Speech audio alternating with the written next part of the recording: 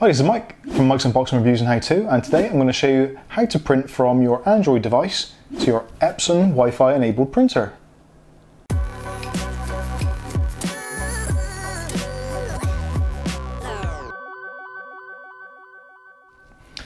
Okay, so you've got your Epson Wi-Fi printer, which is all good, and you can print from your laptop, etc. But sometimes you may want to print from your mobile phone, such as an Android device. So it's relatively straightforward to do. All you need to do is download a simple app and make sure that the printer and your phone or device are on the same Wi-Fi network. So if you go over to the Play Store and type in Epson,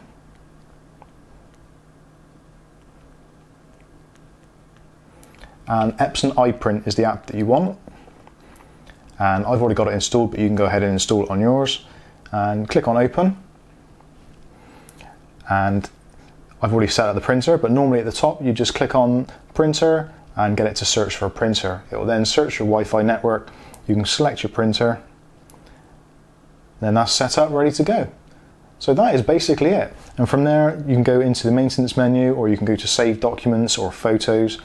So let's open a photo now. So what have we got in here that's not too embarrassing? Okay, that's relatively embarrassing.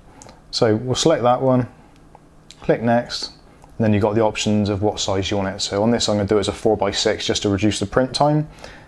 But that is pretty much it. You can go into the settings, change it to A4 or whatever size you want. But yeah, that is pretty much it. So go to the App Store, download Epson iPrint, make sure both your phone and your device are on the same Wi-Fi network, and within minutes you can be doing this yourself. I've been Mike. This is Mike's Unboxing Reviews and How To, and hopefully we'll catch you in the very next video. And if there's anything I didn't cover in this video that you want more information on, put it in the comments below and I'll get back to you as soon as I can. See you in the next one.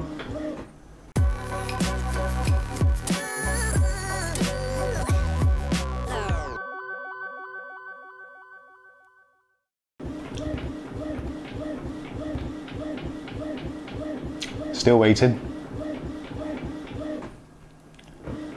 Thanks for sticking to the end of the video. Any time now.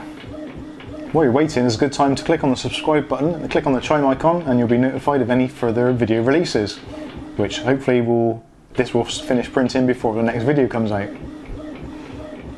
It's not the fastest printer in the world, but it is very cheap to run, and if you want to know how to change the cartridges, click on the link up here.